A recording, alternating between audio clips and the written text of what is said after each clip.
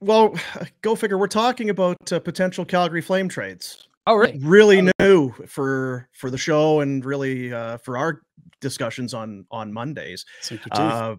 I guess, I mean, the latest the report coming from the weekend that New Jersey would love to have a guy like Jacob Markstrom. The question is, to what degree are they serious? How serious are the Flames serious, and all of that? So it's not breaking news, but it's admission that the Devils are pursuing, are in the market for sure, and at the very least, the Calgary Flames, they're not rebuffing any trade talk or discussion. And nor should they, to be fair. I mean, I think the position the Flames are in right now, Craig Conroy has the obligation to consider anything that comes across his desk, no matter how sort of wacky it might be. And I wouldn't consider the Markstrom part of it to be wacky at all.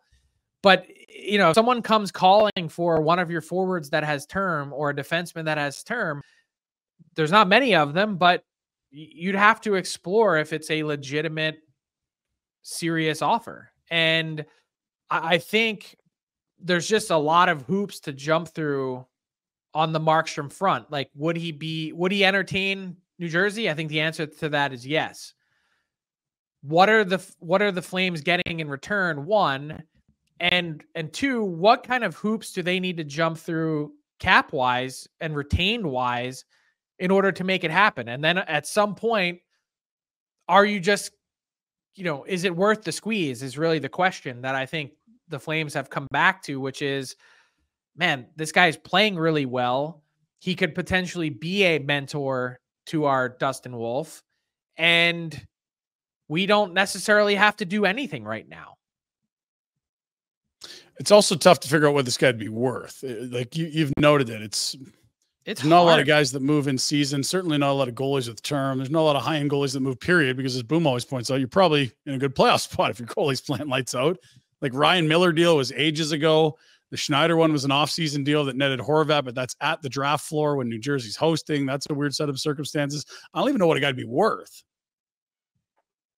I mean, good luck trying to get what you believe is fair value in return for the guy that you're giving up. Yeah.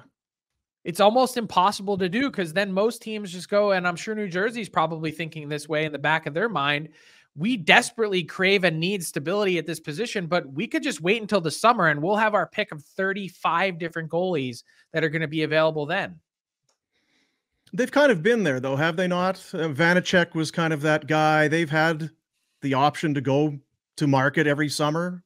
When's the last time they've been content in net, I guess?